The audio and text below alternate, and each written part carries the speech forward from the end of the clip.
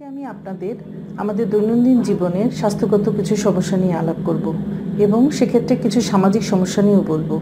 যেমন ছেলে সন্তান জন্ম দেওয়ার ক্ষেত্রে নারীর ভূমিকা কতটুকু। আমাদের দৈনন্দিন অভিজ্ঞতায় আমরা দেখে থাকি, পরপর মেয়ে সন্তান জন্ম দেওয়ার পর স্বামী বা স্বামীর পরিবার থেকে ছেলেকে অন্যত্র বিয়ে দেওয়ার চিন্তা করে, এই ভেবে যে তাদের কাঙ্ক্ষিত ছেলে সন্তান হয়তো অন্য কোনো নারীর গর্ভ থেকে আসবে। কিন্তু এটি সম্পূর্ণ ভুল ধারণা। আপনারা জেনে রাখুন, এটি সম্পূর্ণ ভুল ধারণা।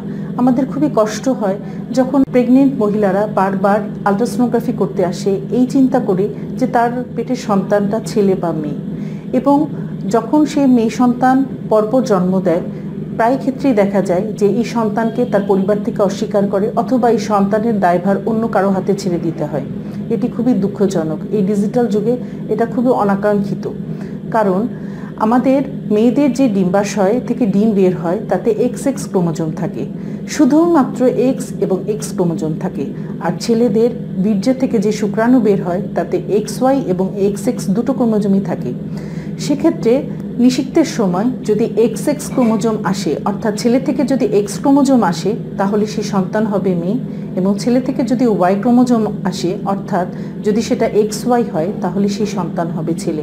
তাহলে দেখা যাচ্ছে যে ছেলে বা মেয়ে সন্তান জন্ম দেওয়ার ক্ষেত্রে নারীর কোনোই ভূমিকা নেই, অর্থাৎ এই দায় নারীর উপর বর্তায় না। সর্বোপরি এই দায়টা সম্পূর্ণ ছেলের উপরই যায়। কিন্তু তারপরেও বলবো, আসলে এই দায় কারোরই না, কারণ সন্তান ছেলে বা মেয়ে হবে সম্পূর্ণই আল্লাহর ইচ্ছা। সন্তান মেয়ে হলেই সে অবহেলার পাত্রী নয়, কারণ আমাদের দেশের প্রধানমন্ত্রী মেয়ে, বিরোধী দলীয় নেত্রী মেয়ে, স্পিকার মেয়ে, এবং বিভিন্ন ক্ষেত্রে দেখা যাচ্ছে খুব বড় বড় পদে মেয়েরা আজকে দখল করে আছে, ছেলেদের সাথে পাশাপাশি লড়াই করে যাচ্ছে। এবং একটা মেয়ে হিসেবে আমি বলছি, পরিবারের প্রতি একটি ছেলের থেকে একটি মেয়ের কোনোভাবেই তার দায়িত্বের কোনো অংশ অবহেলা করে না, বরং দায়িত্বের ভারটা বরং বেশিই নেয়। মেয়েরা মমতাময়ী। আমাদের মহানবী সাল্লাল্লাহু আলাইহি সাল্লামেরও কিন্তু শুধুমাত্র মেয়ে সন্তান ছিলেন, তার কিন্তু কোনো ছেলে সন্তান ছিলেন না। সেক্ষেত্রে ধর্মীয়ভাবেও কিন্তু নারীকে মর্যাদা দেওয়া হয়েছে, কোনোভাবেই তাকে ছোট করা হয়নি, মেয়েকে সম্মানিত করা হয়েছে সব দিক থেকে। অন্যভাবে এও বলা হয় মায়ের পায়ের নিচে সন্তানের ভেস্ট। সেক্ষেত্রে মেয়েকে কোনোভাবেই অবহেলা বা অযোগ্য ভাবার কোনো সুযোগ নেই। সন্তান আল্লাহর দান।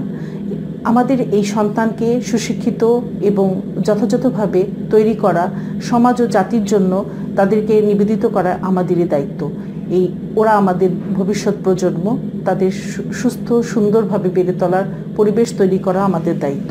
সেক্ষেত্রে আমাদের সন্তান ছেলে বা মেয়ে যাই হোক না কেন, তাদের জন্য একটা সুযোগ্য সুন্দর পরিবেশ তৈরি করা আমাদের সর্বোপরি আমাদের সবারই দায়িত্ব। মেডস্কুলের সমস্ত দর্শককে ধন্যবাদ। নিয়মিত স্বাস্থ্য বিষয়ক টিপস পেতে ইউটিউবে মেডস্কুল চ্যানেলকে সাবস্ক্রাইব করুন এবং ফেসবুকে লাইক ও শেয়ার দিয়ে সবাইকে দেখার সুযোগ করে দিন। ধন্যবাদ।